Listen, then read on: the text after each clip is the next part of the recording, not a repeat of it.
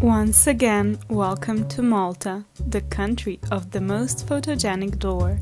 Today we're actually taking a step behind these magical doors, because every front door eventually leads to a kitchen, and today's mission is tasting what Malta can cook for us. And we're doing it in the pace of the island, slow and with pleasure.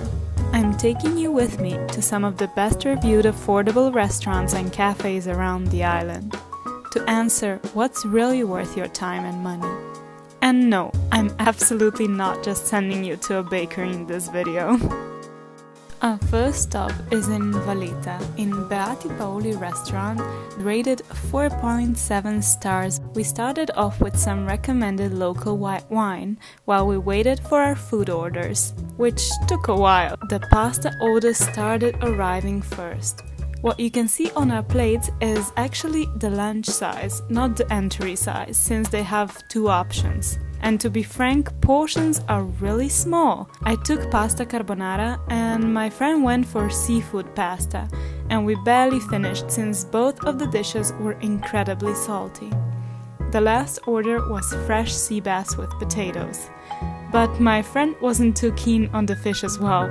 It didn't seem quite right or fresh either, so this restaurant for us is a complete and utter fail.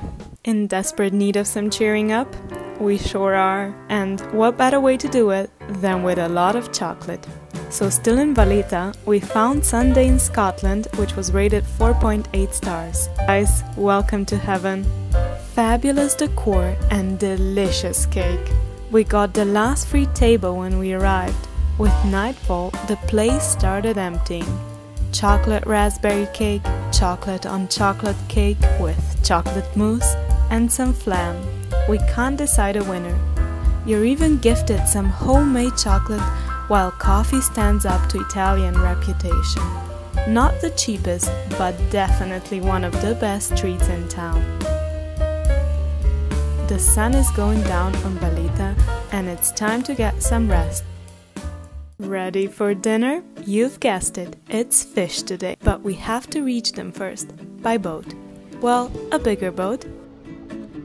And a car drive on the left side of the road to reach the magnificent Gozo island. And voila! QBAJJAR Restaurant. This time rated 4.6 stars and beyond all others by taste. The simple appetizer with some help of the local wine made a great start. For the main course, I went for the lightest, creamiest seafood risotto, while Jiva on my right couldn't resist the daily menu of chicken tortillas. And Polona on my opposite continued with the seafood theme. She ordered risotto with shrimps and zucchini. The food was fresh, full of flavor and delicious. The last surprise is a 3D menu of desserts to choose from and a coffee for the driver. In the end, it all came down to surprising €54 for a hefty, delicious meal and 3 utmost content customers. Back on the mainland, it was our last day of vacation. Starting the day right, we went for some hot coffee in Marsaklox.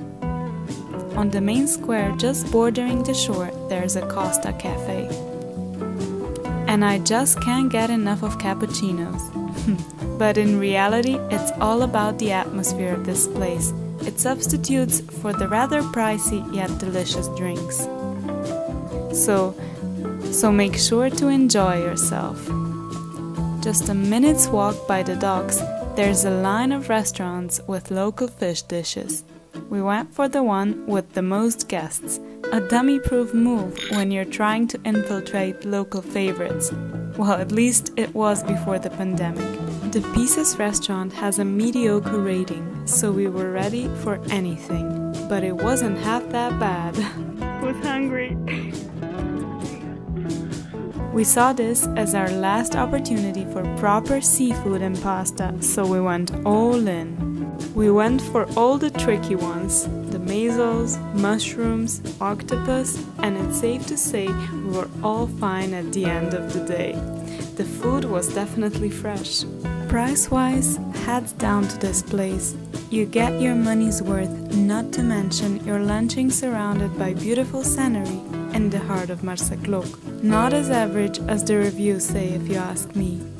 Out of all the places we dined at, only the restaurant in Valetta with great reviews was a total miss. The rest were a great deal and absolutely delicious. Did any of them catch your eye? Let me know if you checked them out. Which one did you like the best? Thanks so much for watching, guys, and I'll see you in my next video. Bye!